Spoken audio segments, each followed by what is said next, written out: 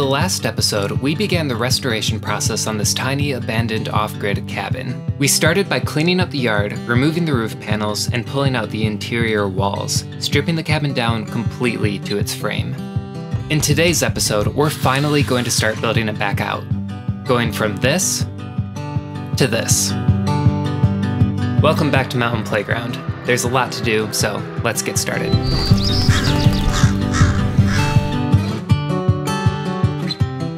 Okay, so the first thing that I want to do is put a roof on this thing to keep the rain out. I'm pretty far from a roofer, but I know the basic anatomy of a roof goes rafters, decking, underlayment, and shingles, plus some miscellaneous little pieces here and there, just for fun. So first off, I'll start removing these boards that the old roof panels were attached to so that I can put the sheet wood down instead. This took longer than expected.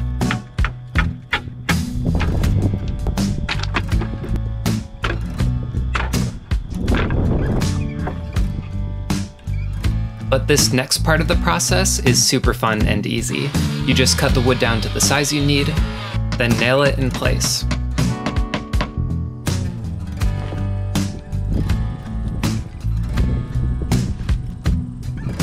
Most modern construction is done with nail guns and screws, but I don't have a nail gun, so I'll be going slow. But pounding nails in by hand is actually kind of fun and satisfying, so I don't mind.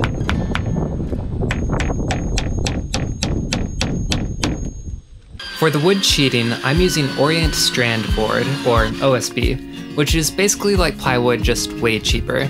It's only like $13 per sheet, and I actually got all of mine for 70% off. Apparently it had a little bit of moisture at the store, but it seems totally fine to me, so I was psyched to get it for so much off. Things like this are one of those little victories that you just take for yourself, even if your friends in the group chat don't care about your good deal.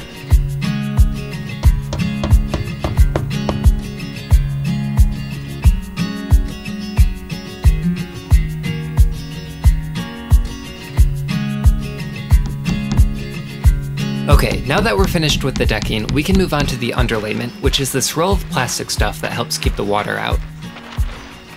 Normally, you would want to put a water and ice shield underneath the underlayment, but I think that this roof is steep enough that it won't actually need that.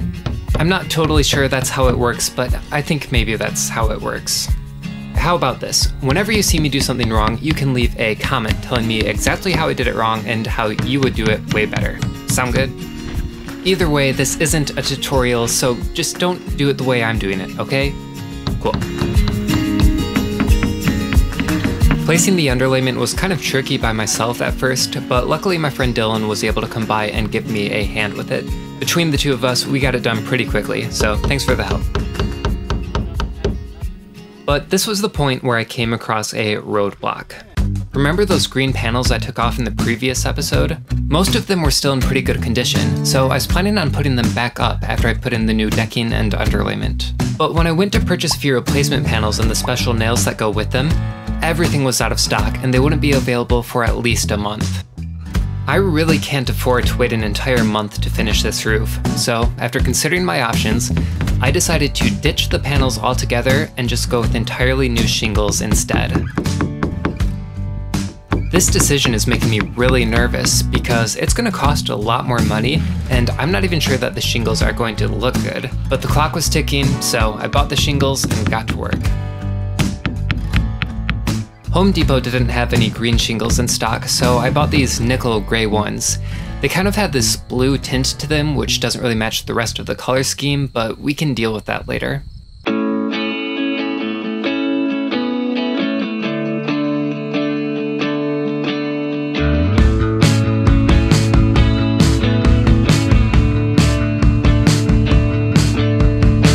This time, I got some of my family to come by to help, and we started the slow process of nailing in the shingles by hand.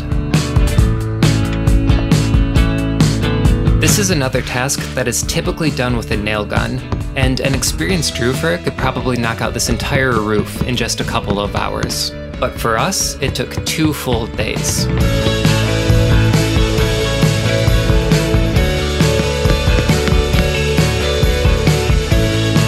By the time I was finished with the final row of shingles, I was feeling pretty fried. But I was actually really happy with how everything was turning out, so I think it was worth it.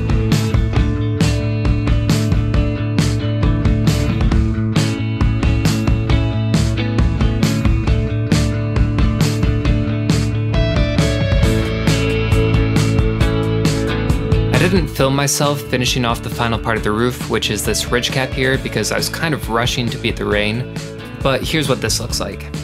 I kind of botched it a little bit. You can see there are a lot of exposed nails, which isn't great, but I'll throw some tar up over those and it'll be fine. And yeah, with that, the roof is finished. In total, I spent about $600 on it, which is a bit more than I was hoping to, but I'm happy knowing that there is something solid over my head.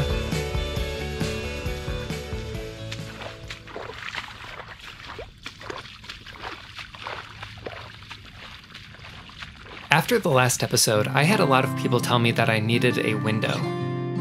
I was originally just planning on living out my life in total darkness like a bat, but after all the pressure I got, I finally caved, so here's me framing the back wall for a window.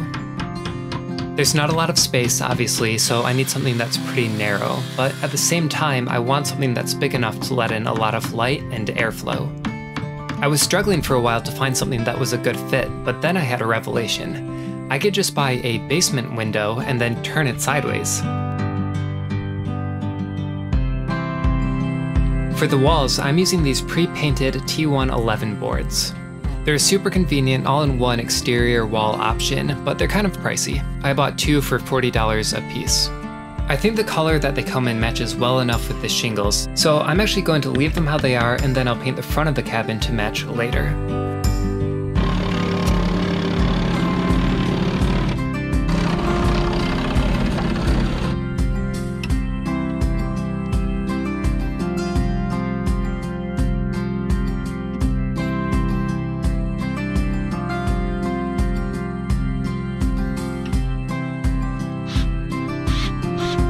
Remember those boards I pulled off the roof earlier?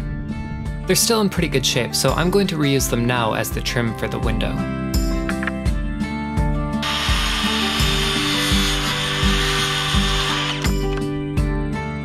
For the accent color, I chose this dark bluish gray color because I think it goes well with the shingles.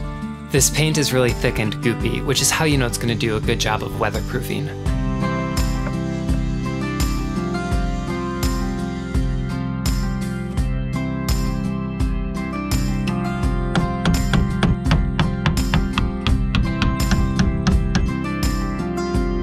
Now that the trim is done, all that's left to do is paint the exposed wood. I've had a lot of people ask me how I know how to do all of this, which is a fair question. The truth is that before I started this project, I didn't know how to do any of this. I think it takes a really long time to become an expert at any of this stuff, but if you're just working on a small project for yourself that's pretty low consequence, it's actually not that hard to do an okay job. You can search YouTube for stuff like how to build a cabin, how to install a window, how to shingle a roof, or how to use a hammer, and you'll find dozens of videos from actual experts that break it down really easily. And that's all I did. And yeah, I made dozens of mistakes along the way, but with everyone, I also learned a fun little lesson. And just by giving it a shot and doing my best, I went from this to this.